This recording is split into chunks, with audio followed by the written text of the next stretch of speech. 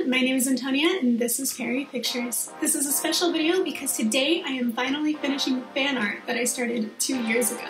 A momentary lapse. I'll begin by copying over the old line art to use as my jumping off point. I am a huge Overwatch fan with Overwatch paraphernalia all over my home. I have some of their pop figurines, keychains, and stickers all over things like my water bottle and the whiteboard right beside me. I main Mora most of the time, though I also love to play Orisa, Soldier, Torbjorn, and sometimes Junkrat. But today's Speedpaint is of the highly underrated Symmetra, who I also alt. Imagine what this could be.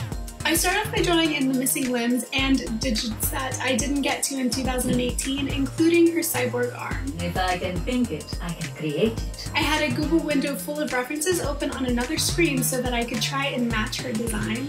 This is the shape of things to come. Then I add some missing details like her necklace and the visor before cleaning up some of the existing features with subtle changes, such as breaking up the tangent lines of her leg and correcting the circular neckline to a square neckline, which I will get to in just a moment. My condition is improved. I was late getting on the Overwatch bandwagon years ago, but the game never seems to get old to me. I played on Xbox, though I've been meaning to get the game on PlayStation for years now so I can team up with my family who are all PlayStation loyalists. Understood. My sister likes to main Diva, and my niece plays a solid Torbjorn. If we could get on the same platform, we'd be a force to be reckoned with. I got my husband the Xbox One for Christmas the year that came out, and I don't remember what year that was, but we kept the 360 so at least the two of us can team up at home with his friends for a match now and then. I had not forgotten you. Even tougher than drawing the hands, one might even say tougher than nails. Her dress was probably one of the hardest parts to draw, and mainly because keeping a steady hand, even with the software stabilization enabled, was really hard to do for the long lines of her pleats. When it came to the center stripe, I basically gave up trying to trace the old line art and decided that would be the one thing that I kept from the original drawing. I also bought her stockings up a bit higher based on the references and finished drawing out the boots that I just never got to in 2018. One of my favorite arcade games to play Symmetra in is Capture the Flag. She is great on the defense, although I've also been able to make some killer offensive pushes here and there when the team is balanced enough to allow her to press forward and set up a nice exit strategy for the flag runner. I will take order from chaos. That's basically what I just said. By the way, I'll put the website in the description that I use to snag all of these voice lines in case you want to look for other Overwatch character voice lines. They have them in their library as MP3 files, and the website was super easy to navigate. I also found the handy color palette swatches by googling Symmetra color palette and pulling the pre-made ones right from colortachhex.com.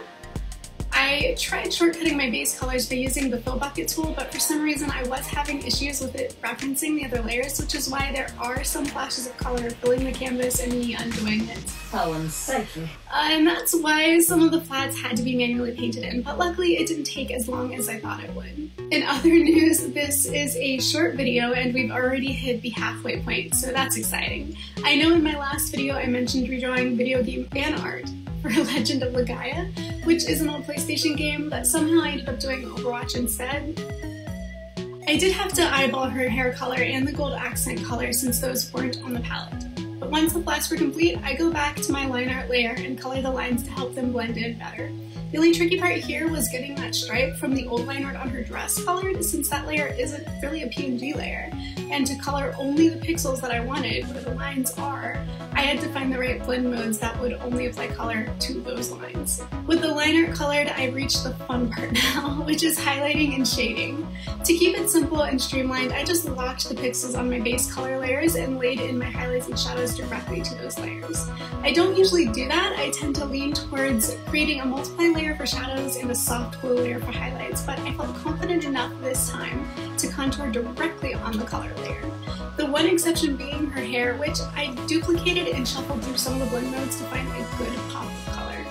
Before I forget, I also noticed on my references that the gray fabric on her character design has a neat little hexagon texture on it. So I went through my brush library until I found something comparable, duplicated my gray layer with an alpha lock, and brushed over all of it with a new texture. And I shuffle again through my blend modes to find the right amount of contrast. Since this is Symmetra, I also get to do a few fun effects, like with the transparency of her visor, the glint of her jeweled earring, and the glow coming from the power orb on her cyborg hand, which you'll get to see in just a moment. Form and function. And lastly, I did end up using a soft glow layer for the very top of my composition so I could add a thin outline of rim light around the character and her hair, plus a few quick strokes of airbrush to some of those gold accents to give them a little extra shine. After a subtle touch of red, I turned back on the 2018 drawing layer to do a side-by-side comparison, and I am genuinely pleased with how she turned out. The only thing left to do is dress up the background, which I decided should be geometric considering the character, and since the Overwatch logo has these vibrant orange triangles around the text, I eye-dropped the color from the logo and set to work peppering those around our girl. I am restored. Here is the final. I hope you enjoyed the process. I know that I did, and if you'd like to see more videos like this, make sure to click subscribe and leave comments so I know that you're here. That's it for this video. I'll see you next time.